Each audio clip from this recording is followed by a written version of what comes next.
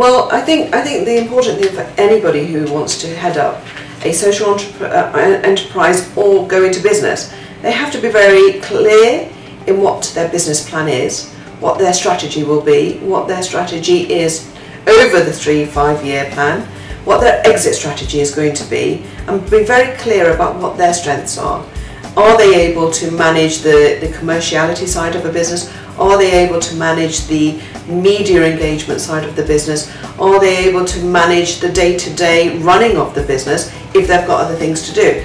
And until you get all of those things clear right up front, you won't have a clear pathway of where you want to be travelling to.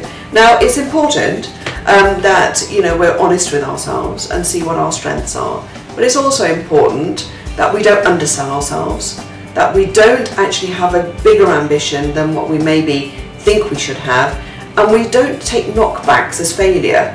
The world of commerce, whether it's for social activity or for profit, actually you have to knock on many doors before you're actually going to get somebody who's going to be interested in what you're delivering. You're in a space crowded with rivals and competitors, even in social enterprise, so it's really important to look at where your collaborators are. It's also important to look at some partners that may be just very different to you. So, if you're selling an item of clothing, you may want to look at somebody in the food sector who may be supportive of you, because one, you're not clashing, but secondly, it allows them to join into something that is part of their CSR. You need to look at financial institutions that have a green arm. They have to then justify why they wouldn't want to support you. You have to challenge things. You have to wonder why, when people don't respond back to you, what's your next step? Have you approached the right person? Do you need to go above them? Do you need to make sure that that organisation knows that you exist with a product that they should be having, but because the response back has been so poor that you obviously aren't interested, and please justify why you're not interested. So I think we've got to be quite brave about things.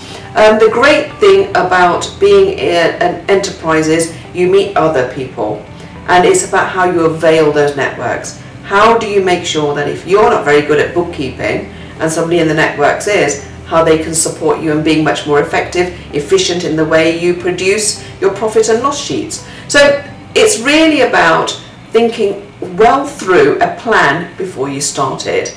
How are you going to exit it? What happens if you fall sick? What happens if suddenly your turnover goes from 500,000 to 2 million?